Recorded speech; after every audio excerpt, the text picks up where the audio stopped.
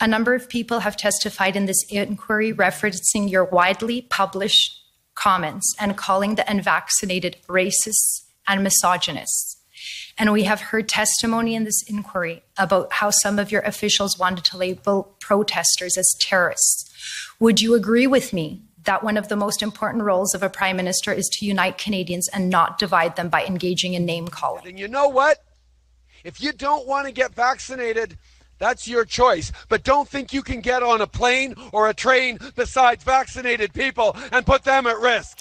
I did not call people who were unvaccinated names. D'hésiter un petit peu, on va continuer d'essayer de les convaincre, mais il y a aussi des gens qui sont farouchement opposés à la vaccination. Qui sont extrémistes. Qui croient pas dans la science, qui sont souvent misogynes, souvent racistes aussi. C'est un petit groupe, mais qui prend de la place.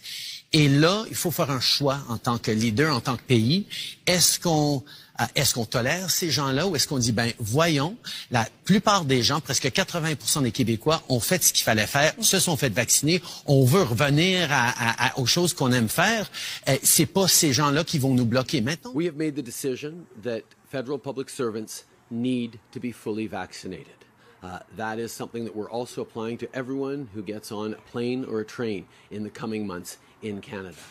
The small fringe minority, I highlighted there is a difference between people who are hesitant to get vaccinated for any range of reasons and people who deliberately spread misinformation that puts at risk the life and health of their fellow Canadians. Sure, Jan. And my focus every step of the way, and the primary responsibility of a prime minister, is to keep Canadians safe and alive.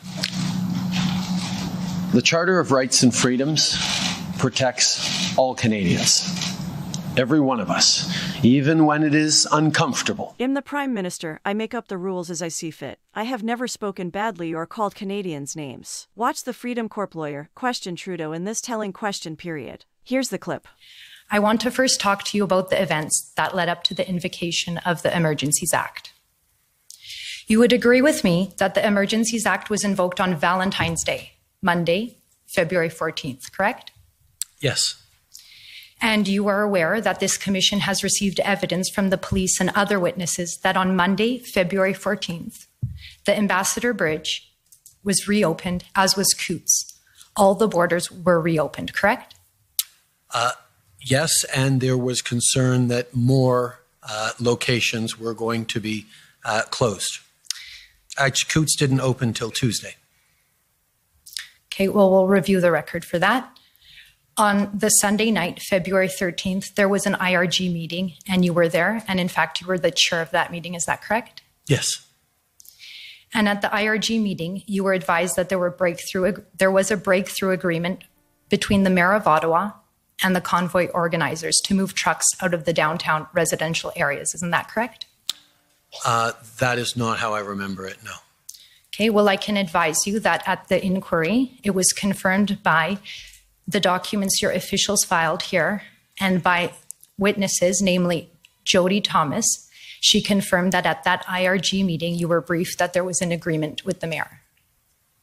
Does that, do you recall that? With whom? With the mayor and who? Some of the convoy organizers. Which ones?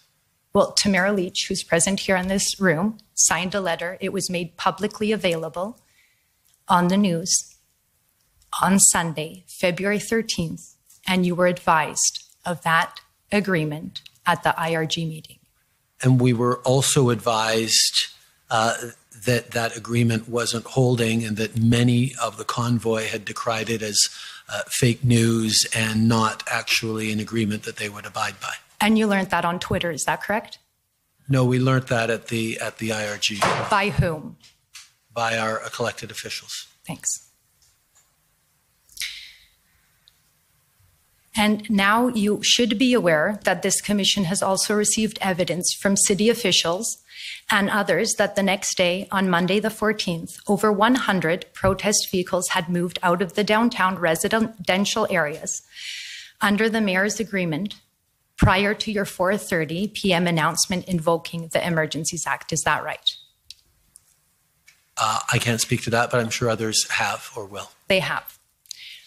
And you are aware of the evidence before this commission from police officials and others who testified that the efforts by the truckers to further vacate the downtown residential areas under the mayor's deal were blocked by the police on both Tuesday and Wednesday, February 15th and 16th. Are you aware of that? No, I am not. My understanding was the police were allowing anyone who wanted to leave to leave. Okay.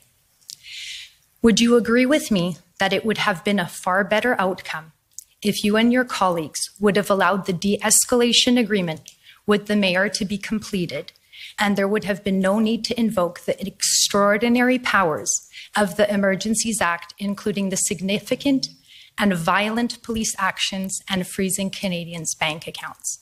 If I could interrupt, Commissioner, it's Brian Gover on behalf of the Government of Canada. The agreement was to move the protesters to Wellington. My friend is misstating the evidence in my submission. I could provide some clarity. Okay, go ahead. It's very well known in the agreement with the mayor that it was to remove vehicles from the downtown residential areas, and yes, Mr. Gover, thank you, to move to Wellington, but out of residential areas apart from Wellington, so thank you.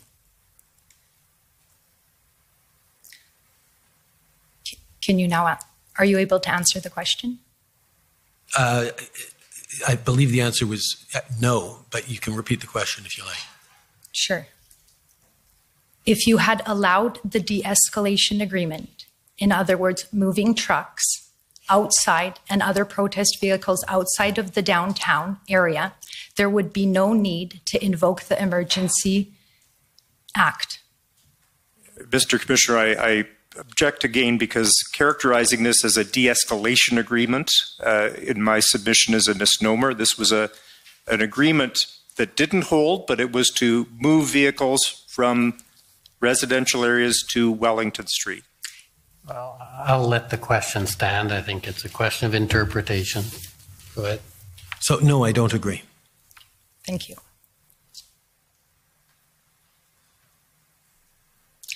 Your officials have testified that they were following the convoy as it began moving from regions of Canada towards Ottawa. And you are aware that thousands of Canadians lined the highways and overpasses to cheer the truckers. Is that right? I can't speak to the number, but yes, there were many supporters, yes. Mr. Prime Minister, I would like to read to you an excerpt from 3 of the many statements that Canadians prepared for this commission. Canadians who supported the convoy and explained why. And I would ask the registrar to bring up document ID HRF 401660. If you could turn to page 274, please.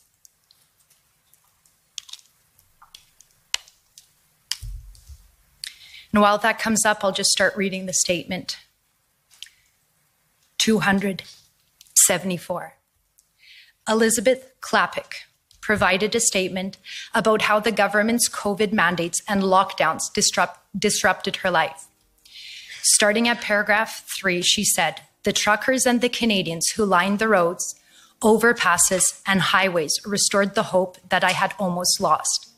These patriotic Canadians told me that I am not alone, that I matter.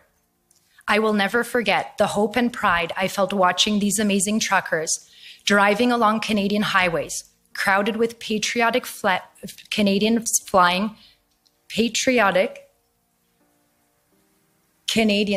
their flags and holding their signs of support. I will never forget the tears I shed as I regained that almost lost hope, that love for my home and native land, that love for my fellow Canadians." At page 235, Ottawa resident Karen Hanna, who obtained a sociology degree from Ottawa University, starting at paragraph 5, stated, "For months, The leader of our country publicly shamed people like me and my husband. Our own family members turned on us, blamed us, and some even told us we don't deserve health care. Paragraph 17. One of my most emotional moments was dancing on Rideau Street beside a local man. He had tears streaming down his face. All he wanted was a hug. It was very overpowering for him. I met a girl, 22 years old, who just hopped in her car from Winnipeg and just kept driving. She stayed the entire time. I met people who were like family to me. People who gave up everything to come to Ottawa for justice and an explanation. At page 116, here is one of many, many concerned parents and spouses. Sam Crozier at paragraph 8 says, I am not asking for help. I am begging you to please listen, hear my heart, feel my pain, and help work towards the true North strong and free that we were promised. My husband, an Army veteran who now has PTSD, and not from anything he has seen or done in the forces, but from what our own government has done. Our government has destroyed my life. I, a once optimistic, full of life person, find myself struggling to stay above water now.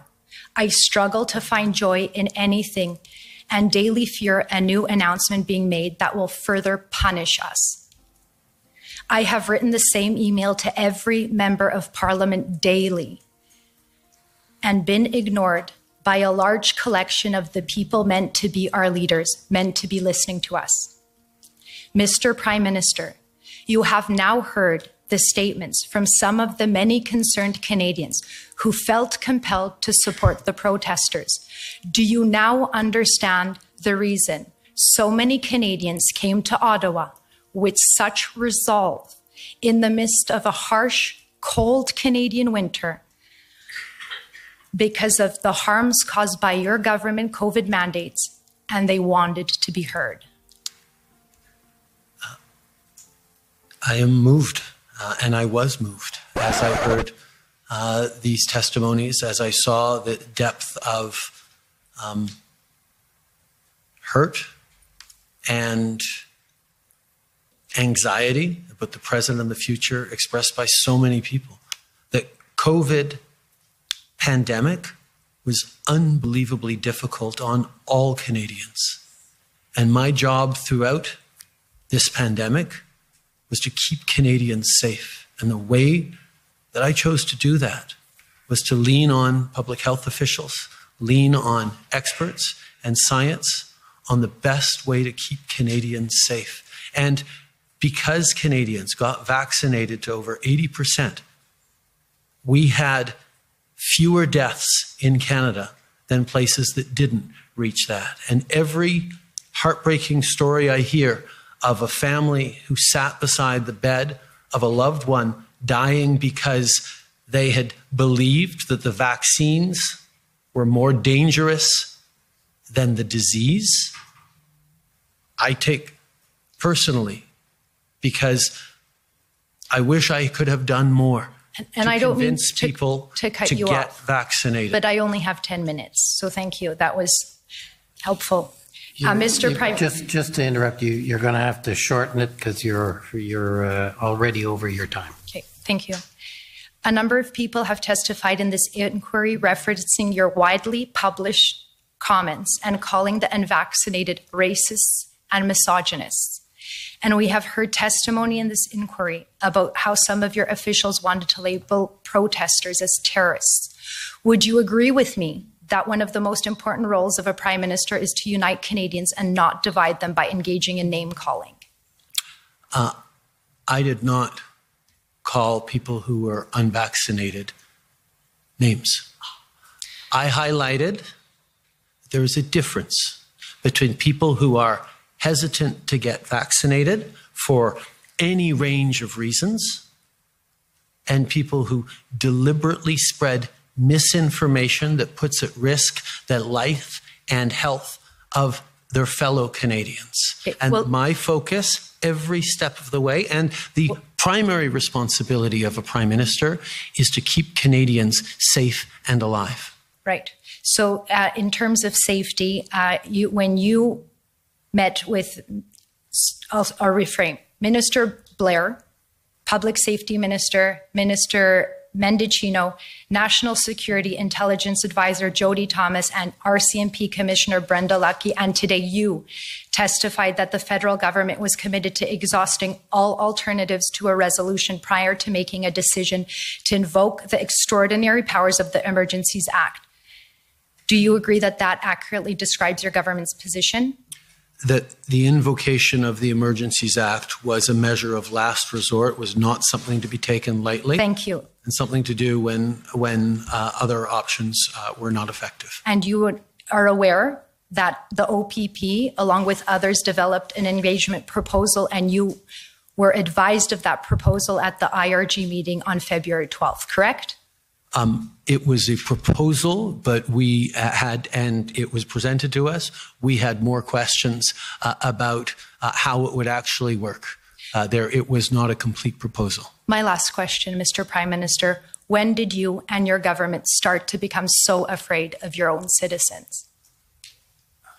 That's a very I unfair... am not, and we are not. Those are my questions. Thank you.